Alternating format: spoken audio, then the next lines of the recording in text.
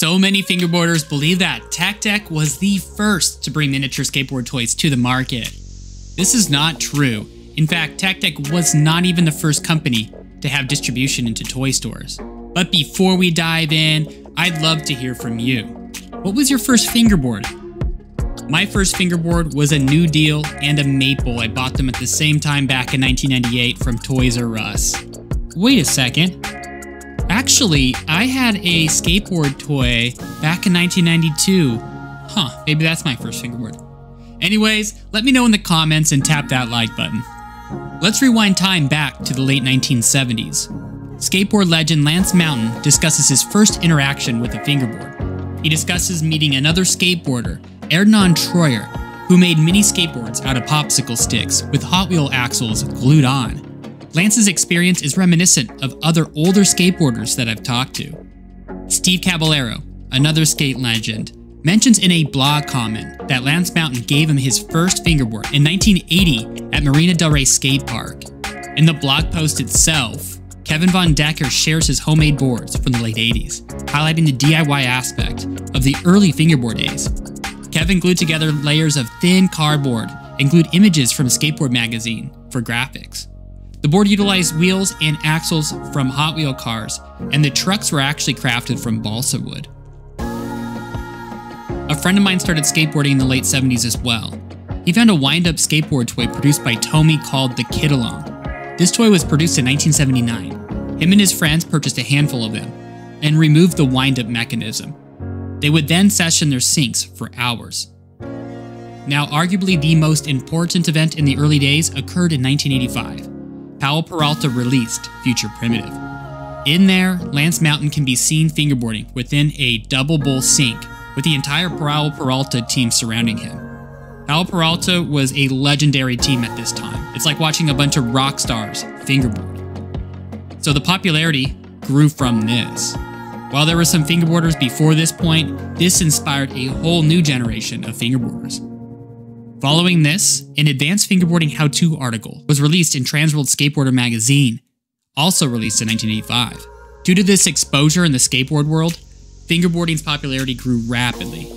As I've mentioned before, the early days of fingerboarding was heavily DIY. However, there were also many commercial fingerboard companies around. Let's chat a little bit about that.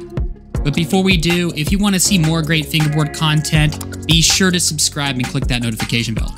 Keychain skateboards were very popular in the 1980s. You could purchase one for about $4. Popular skateboard brands such as Schmidt Sticks, G&S, Vision, and Tracker all had miniature versions of their completes in a keychain format.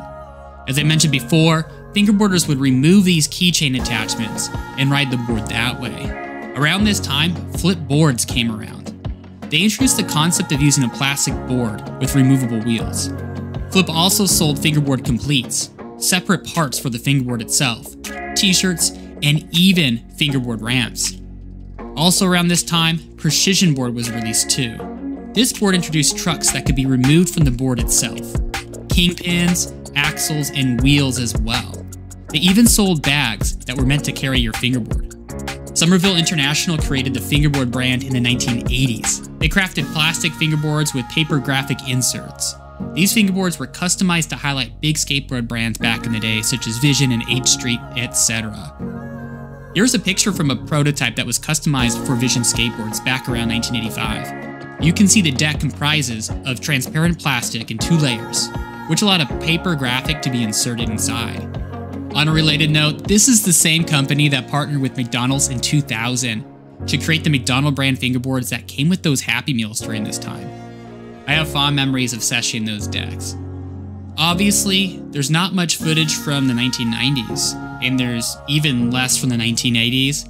And if anybody's watching this video that was fingerboarding back then and does have any sort of footage from those time periods, please let me know in the comments. I'd love to showcase your content.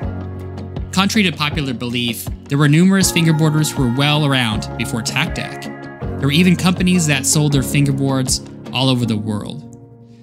That being said, this video is not meant to devalue Tech.'s contribution to the fingerboard community. Tech has and continues to make an enormous contribution to the hobby. They're responsible for the bulk majority of fingerboarders who have entered into this hobby. If you've enjoyed this video, then you will love the History of Fingerboarding playlist that I've created. With over 5 hours of video content dedicated to fingerboarding's past, you will learn about fingerboarding's origin.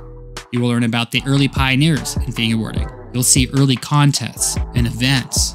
And the best part about this is I will be adding new content to this playlist regularly. So be sure to check it out. I also hear it makes great background noise if you're just cleaning the house, or you need something just to relax to. Again, let me know if you've enjoyed this video in the comments and by tapping that like button.